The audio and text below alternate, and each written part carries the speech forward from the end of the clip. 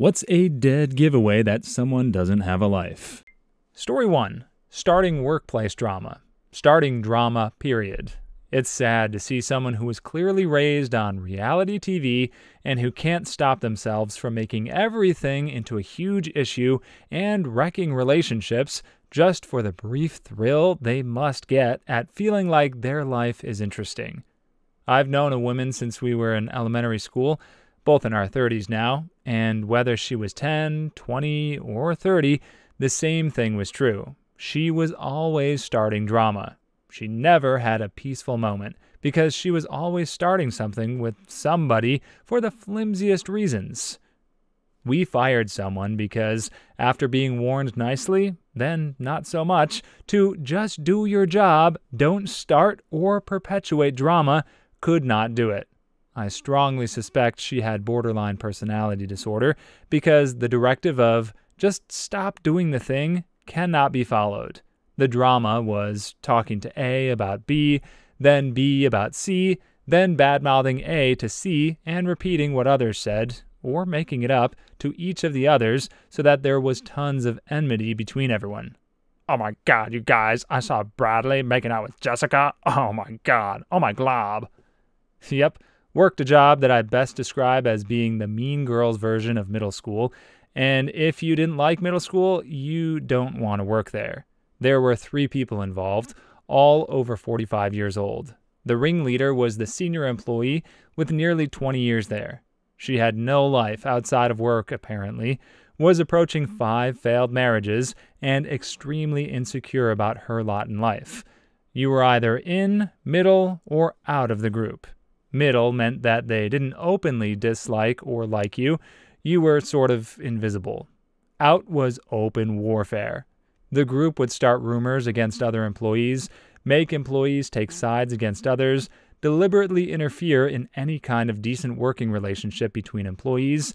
My work life was made hell because I knew how to program a moderately complex volume calculation into an existing Excel sheet and have it spit out the correct pricing and weight info. My job was similar. The girl at my job would go around and spread stuff about other people and always act like a victim, somehow that everyone just tells her stuff, but not her spreading rumors about people. When she runs out of things to say or spread, she would go around and hide work supplies, so people would struggle and have to search around the store. It almost feels like hide and seek every shift. Story 2. I had worked the night shift at the bank for 1 year at this point when the manager called me into her office.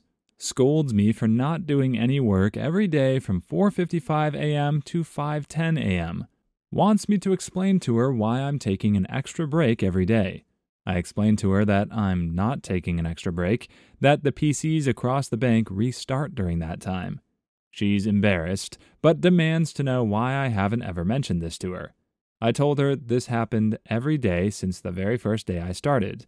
I didn't think to tell her because I thought she already knew, since I'm not the first overnight employee they had. She then said that it's procedure to call management whenever there's a system issue, so basically refusing to acknowledge that she shouldn't have brought this up. I ask if she's sure, she confirms. So every morning at 4:55 a.m., I call her. She answers, clearly groggy every time. Each time I explain I'm calling because the PCs are rebooting and calling just like she asked. A few days later, she told me to stop calling and drop the issue. Edit. Same manager actually declined every promotion I applied for in that department. I was finally promoted within 2 months of her retirement, and 8 months after that promotion, I was promoted again, this time as the department manager. So I did take her job, but it took much longer than it should have. To be honest, I think a better answer would be, I've got the poops, mate. A competent manager would be sending me home right about now. Sorry, I thought pooping my pants at my desk might be disruptive. I love this comment. It reminds me of a man at a Scandinavian co-ed bathhouse who had a big honkin' penis, and someone complained he must be erect. Long story short, penises float, and when a manager came over at the behest of an offended woman, he stood, showed he was in fact not erect and just had a long penis, and said, "What should I do? Should I not have a penis?" I had 6 of these same women who reported me for going to the bathroom, walking to the printer or copier, applying hand lotion, taking someone's spring water dues when they came to my desk to pay me, getting a personal phone call, or playing solitaire online when our computer system was down. They watched me constantly. The trick is to report them and ask, why does so-and-so seem to have so much free time to monitor my every move and send so many emails about such? Story 3. When I was 16, I worked at this Chinese restaurant. This 25-year-old waitress worked there. She just hated me. I truly don't know why. She started a rumor that I was this massive slit who went to parties and banged a different guy every weekend. I was a shy nerd who looked 13 who had never been on a date before. I was really flattered that she thought that was possible, and I thought it made me sound really cool. So that's what everyone thought of me, I guess.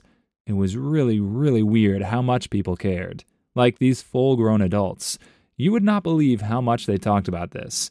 I was, again, a shy nerd. I kept my head down and never gossiped about anyone and followed all the rules. I was a straight-A student who had never gotten detention and was never late and just showed up to hand people their ham-fried rice. It was downright bizarre to me that anyone even noticed I was there, let alone make up a bunch of lore about me. A lot of the 30-year-old dudes there also started inviting me to their house and trying to get me drunk. Yep, I was a super late bloomer, and again, looked 13. No booby-looby-loobies, didn't even start my period until the year prior. People frequently mistook me for a middle schooler. People are freaking creepy. Oh, and this wasn't like in the 80s or anything. I'm 29.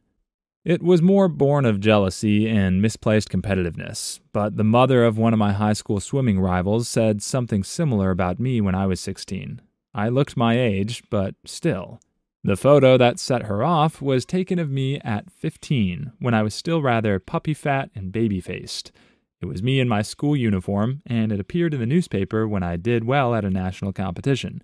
This apparently made her mad. The story of my promiscuousness went around town and probably further afield. I had had one boyfriend, a childhood best friend who lived in a different city and whom I was very fond of. I spent all my time swimming. I had neither the time nor the energy to be promiscuous. I'm 40 now, the age this woman must have been when she was spreading these things about me. I cannot imagine saying such things about a teenager. The older I get, the more revolted I am by what went down amongst that swimming parent crowd. It was so messed up. If I were to hear someone my age now talk about a teenager like that, it would make me extremely uncomfortable, and I can't imagine anyone I know doing so. Story 4. I had a service dog, and this coworker decided to make it her mission to get my service dog kicked out of the office. She kept reporting that my service dog was behaving inappropriately, which she absolutely never did. She was reporting that my service dog was going after food whenever it was present and being aggressive around her. Now, my service dog is a large dog. Her face was at table height. The company had a huge annual potluck lunch. HR knew that this woman would definitely report my service dog for something at the potluck because, food on tables. So the HR team planted themselves where they could see everything at the potluck tables, but hidden enough in the crowd to not be noticed, and waited. Stayed there throughout the lunch, watching. They knew that if my service dog was, in fact, ever doing anything inappropriate, this potluck would be irresistible. They also knew that if she did nothing wrong, they'd be able to catch this woman in her lies. As they suspected, she reported my service dog and I yet again.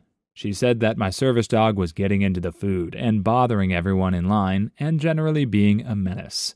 What HR saw for themselves was that my service dog was in fact being very careful to keep her face away from the food, being careful not to touch the tables, and silently and flawlessly did her job of helping me multiple times while I was getting my food, that she stepped out of people's way unprompted in the crowded space, and that absolutely no one else in the room was the slightest bit bothered by her and barely even noticed she was there because, despite her 115-pound size, she was an expert at being nearly invisible and unobtrusive.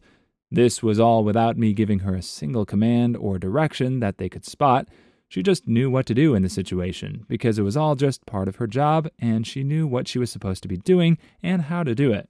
That was the last time they called me in for any reports. And it was to tell me what the coworker who had been harassing me had reported, what they'd seen, and what they'd told her, and that they were now convinced that every single thing I'd told them had been true, and they'd be leaving me and my service dog alone from then on. Story 5. The lady in my office who monitors how long everyone has been away from their computer. We had a young mother who kept track of how long other people were in the bathroom, came in late, left early, or stood around talking. Keep it in a spreadsheet.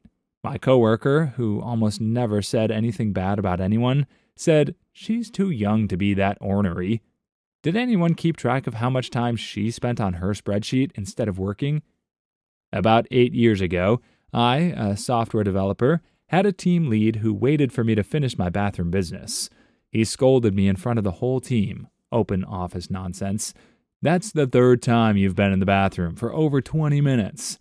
It was true. I was having stomach cramps and running. You know, the type of feeling where you're just not sure if it's going to be a fart?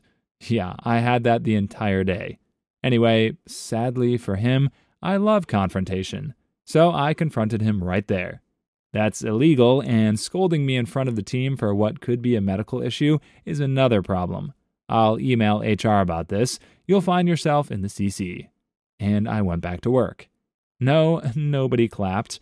I did email HR. He got an official warning, and he was switched to a different team. The problem with people like this is that they're often intensely insecure about themselves.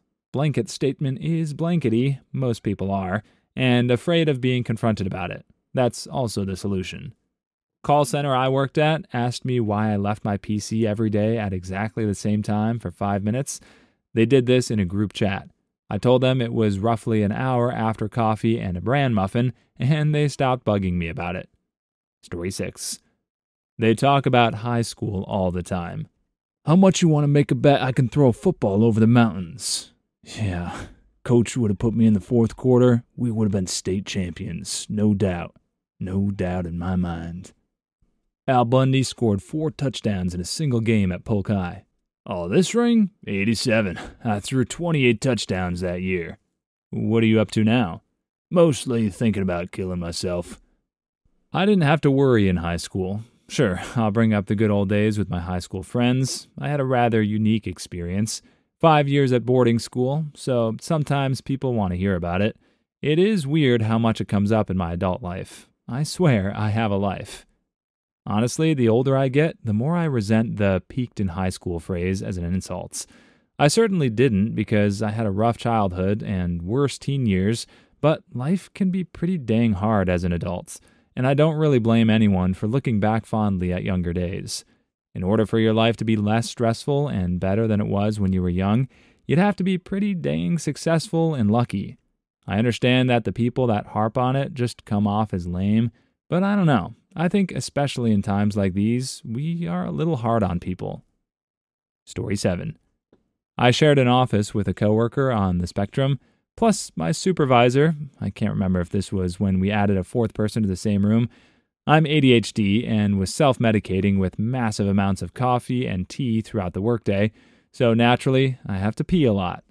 One day, the coworker on the spectrum says something about me going on lots of walks. Walks? We're at a small tech company that technically has all the standard bougie flex perks, like freaking off for a nap in the middle of the day, but in reality, only a few people got away with it, and certainly not with our boss. So she thought I was taking meditative breaks throughout the day because I took my keys with me every time. The building's restrooms were located outside our office, which automatically locked the doors after 5 p.m., and I regularly worked late. I took my keys with me because I needed the ingrained habit so I didn't accidentally lock myself out one night going to the bathroom. So in front of my boss, I had to explain to my coworker that I'm peeing like 5 times a day because I'm drinking like a gallon of caffeinated beverages. It was so great that we were the customer service team. ADHD, autism spectrum disorder, and narcissistic personality disorder, the boss. The ASD coworker went to school for cartography, so every story she ever told included redrawing a full map of the state on a whiteboard that, for some reason, kept getting erased, despite never needing to write anything else. And I once had to, with grave seriousness, gently ascertain whether she had ever used the ID10T error joke with a client, and the NPD boss was, well, a nightmare. Story 8. One thing I can tell from the variety of answers is that no matter how someone lives their life, they can and will be judged for it. Are you career-oriented, or do you work hard to earn a living? You have no life. Of course, the same applies if you don't work enough. Some would argue that starting a family is the ultimate goal in life, but people also don't have enough of a life if they're too passionate about their kids. Do you have a strong interest in something, like a hobby, that you devote much of your time to because it's your passion? Say sports, reading, video games, movies, gardening, whatever? No life. Did you peak in high school or college and life has been rough for you? Maybe just down to bad luck? Since? No life. And of course, if you happen to be some poor soul who self-isolates due to struggling with mental illness, you have to be judged as a no-lifer instead of being met with any kind of empathy for your situation. Maybe we just shouldn't worry too much about how others judge us and just live our lives as we want to. Best honest answer here. People with no lives are the ones who have the time to be judging others for having no lives. Story 9. I was in some training and they gave me a pamphlet and I doodled all over it, then threw it away on the way out of the training. My then manager pulled it out of the trash and gave it to HR. I had drawn things like knives in the heads of people with balloon bubbles that said, "Please end my life now," stuff like that. The training was so boring and unnecessary. This was the 90s, so literally think of Office Space. That's what the call center was like for reals. Anyhow, they called me in to talk about it and asked if I was planning to end my life. I had no idea what they were talking about until they pulled out the pamphlet I had doodled all over. I explained to them that it was just a really boring training and I was doodling to pass the time. I also have ADHD. I flipped it around on my manager and said, "What you should really be asking yourselves is why in the world is my manager pulling trash out of the garbage can? Like, who does that? Seems like she has some personal vendetta against me." They transferred me to another team, and that manager basically never spoke with me again for the 2 years I worked there. Man, that was a crappy job. Collections for Discover Card. Whew. Story 10. One of my supervisors was convinced to cheat on his wife by a younger coworker who apparently cheats on his girl regularly. Wife found out and booted him and racked about $1,800 of his stuff. No matter, he's got a newfound life as a player and freaking loves it. He's noticed that I'm married to, as he puts it, a baddie, and has low-key outed himself as having stalked my wife's Facebook profile a few times and has told other guys he can't grasp or understand how a goofy-looking fricker like me is married to such a baddie. What's more, I'm die-hard loyal to my wife. I will not cheat or go behind my wife's back. Every day. Every freaking day, this guy and his cronies give me grief for being a dinosaur because I refuse to cheat on my wife. And when it's him and his cronies, all they talk about is getting laid and which women we work with they'd sleep with or have already slept with. So, yeah, shallow, dumb stuff like that. No life at all. Story 11. They use followers and likes as a way to feel superior. I know someone has no life when they get in an argument and say, "Says the person with 0 followers," as an insult. Like you spend all your day on your phone making 10-second videos. Why are you proud of that? Hey, by the way, guys, we're almost at 70,000 subscribers, so make sure you subscribe. Please, please. I remember one time last year, a guy tried to hit on me in a bar. I said, "No, sorry, I have a boyfriend." And he replied, "Does your boyfriend have 10K Instagram followers, though?" I couldn't help laughing, and I still sometimes wonder if that line ever actually works for him. So why don't you ask one of those 10,000 followers out instead? That's unfair. He surely doesn't want to date a family member or a bot. Story 12. Being obsessed with celebrities. As someone who used to be deep in the trenches of celebrity fandom and was obsessed with a few of them over the span of about 5 years, I can confirm. Standing a celeb is a surefire sign of having no life. Can you explain what was so fascinating or alluring about them? I haven't had a celebrity obsession since I was 12, and clipping posters out of Tiger Beat. I'm always curious what adults get out of similar behavior. Story 13. My manager gets mad at anyone who takes time off and complains about them the whole time they're gone. Sorry you don't have a life. Other people do. Maybe you should try it sometime. My managers who have been like this in the past also like to loudly proclaim how busy they are and that they're drowning in work. Then I ask, "Oh, well, can I lend you some help?" And they're like, "Nah, I'm good." They see themselves as the only competent employee, but never learn how to delegate and just end up bitter and isolated. Story 14. Making drama everywhere they go and then saying, "Why is my life full of drama?" Like, which it's not. You just make it that way. Knew a gal who would try to start drama and tell secrets and air out people's laundry to me. I'd just say stuff like, "Sounds like that's someone's personal stuff. I wouldn't go around telling people that." Or, "That doesn't sound like drama, just a normal progression in life." Just shut them down and let them know it's not cool, and I refuse to play along. Story 15. Being me on here looking for things that I'm guilty of doing.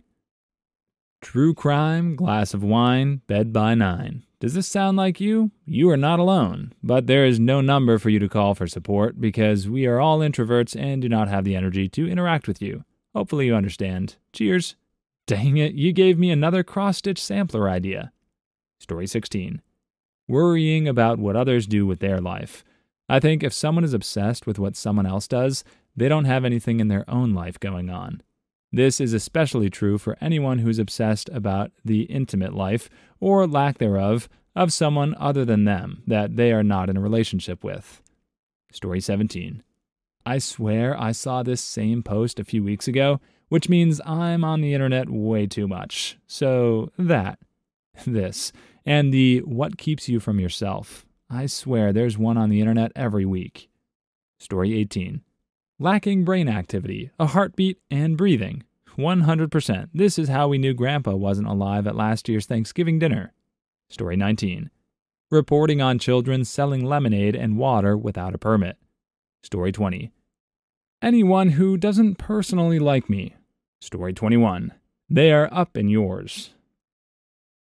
Please leave your stories in the comments. I'd love to make a video of them in the future. Also, don't forget to like and subscribe.